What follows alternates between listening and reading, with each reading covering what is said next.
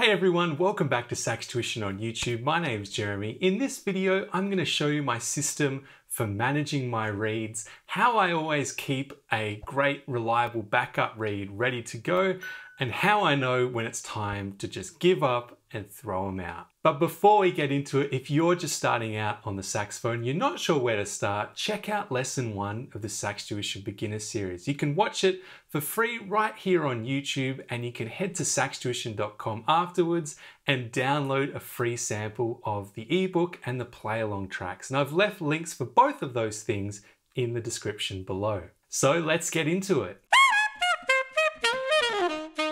Now let's start with a simple fact. Reeds are expensive, which makes the act of throwing them out so difficult and so painful. So unless you're made of money, you're going to want to have a system in place to keep your reeds lasting longer and also just to keep track of your current #1 reed. So what I personally use is a fairly simple little reed holder. It's a Rico reed guard. And for those interested, it sells for about $10 and you can pick it up on Amazon. I've left a link for it in the description below. Now, as you can see here, what I've done is I've marked on a bit of tape #1 and #2 for my #1 and my #2 reed. Now, each reed has its own life cycle, as you can see from this highly scientific graph I made. When you pull out a fresh reed from the box, it's gonna play pretty close to its best, but it will need anywhere between about 1 to 5 hours of playtime for it to really peak in terms of tone and projection. So if you've got an important performance coming up, it's useful to keep this in mind when deciding when to start on a new reed. Now what's happening in that ramp up period is the fibers in the reed are starting to loosen up a little bit, and the reed is starting to vibrate more freely, really starting to show off its maximum tone potential. Unfortunately, after you've reached the peak, it's all downhill from there. The good news is though, it's usually a pretty steady decline and it won't be immediately obvious that the reed is starting to tank. In fact, it's unlikely that a general listener will be able to tell much difference at all between a reed at its peak and a reed in decline. You'll be able to tell as a player when you notice that the tone has started to thin out and you lose some of that warmth and body in your sound. You'll also be able to feel the difference when you play. You'll find that the reed offers less resistance as you blow into the mouthpiece as the fibers in the reed start to break down. Now, on paper, playing with less resistance might sound like a really positive thing. However, what you'll find is you actually need a little bit of resistance when you play to give you the maximum control over your sound, particularly in the higher register. Plus, a bit of resistance also means that the reed is less sensitive to small changes in your embouchure, which can also help you out with tuning. So now it's back to my numbering method. How do I choose between my #1 and my #2 reeds? Well, first comes the pre-screening. I'll take a reed out of the box and see what it plays like. If I like it right away, fantastic. I've found my new #1 reed, and after my playing session, it goes straight into the #1 spot.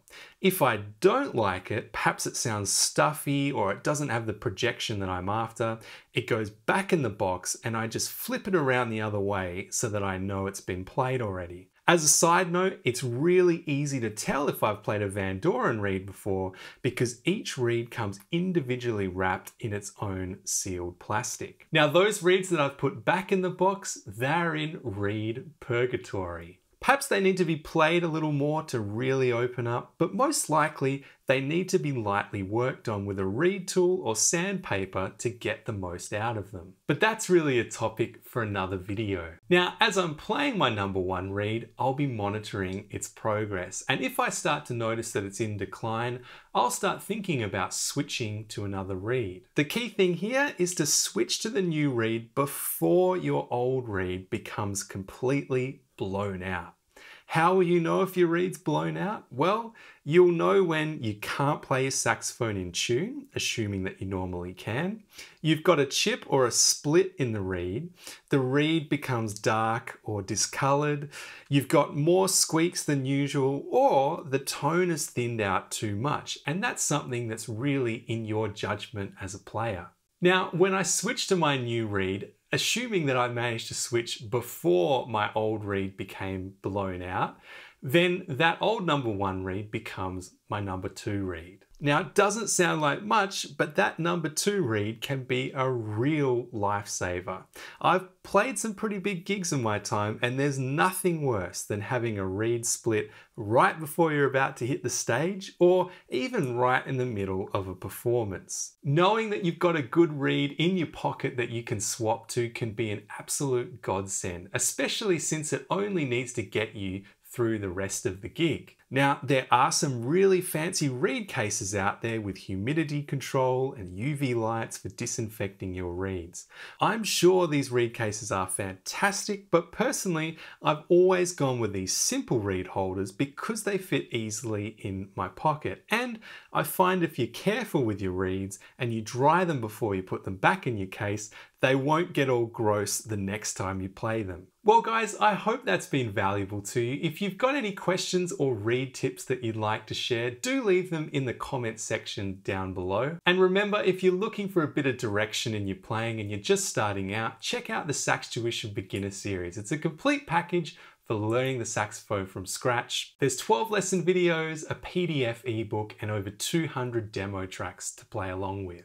Check out lesson 1 on YouTube or head straight over to SaxTuition.com to learn more. Guys, thank you for all your support on the channel. Hit the like button if you enjoyed this video and subscribe to the SaxTuition YouTube channel for more great saxophone content, and I'll see you all again soon.